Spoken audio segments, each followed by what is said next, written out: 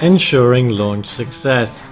In this lesson, you're going to learn all the steps you can take while waiting for inventory to make sure when you launch your product, it is an amazing success straight away. You are probably waiting for samples or for your inventory to be created by your supplier or manufacturer. However, instead of taking a break and waiting, take action. Building out your brand assets is important. Having a brand presence when you launch is critical to making sales straight out of the gate. As soon as your product goes live, you want it to take off. You want everything in place for a fast launch. This means you'll be ready to produce sales within a few days of going live, instead of trying to build assets after your product has already been made available. The more you do now while waiting, the faster your product will take off. So how do you go about building your brand presence? Well, firstly, you want to create and build out your social media profiles. You also want to create your brand website, and you want to create lead capture pages to build a list. This gives you the perfect platform to launch your product. It also builds credibility for your brand even before you launch. Your Facebook brand page. Your Facebook brand page is critical. It is naturally viral compared to a normal website. It can also do everything a website can do. Also, Facebook ads work better when targeting a Facebook page versus targeting a website. And you can integrate a lead capture now with just a couple of clicks. Do you have limited time or funds?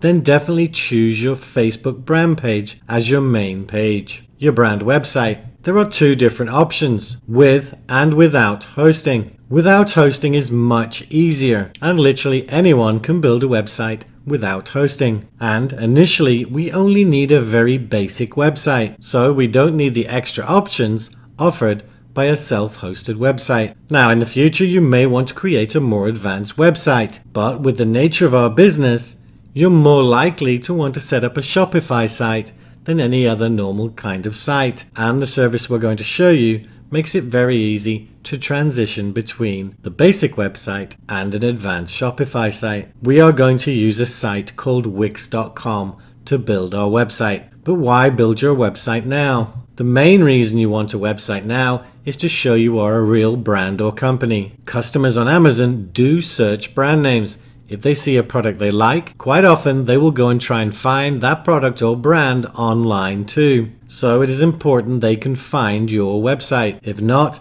they will not have much faith in your brand and are less likely to buy your product. However, it is not about selling from your site. It is just about getting brand recognition at this stage. The beauty of this is it means we can keep the website fairly basic. Other social accounts. We're going to use Twitter, which is awesome for promotional methods. We're also going to use YouTube. Again, it's more for promotional methods. Pinterest is a mix of both. We're going to use it both for brand recognition and also for promotion. Now, they are not quite as important as Facebook. However, they are important to complement your Facebook page, especially when it comes to marketing and promotion. Lead capture pages.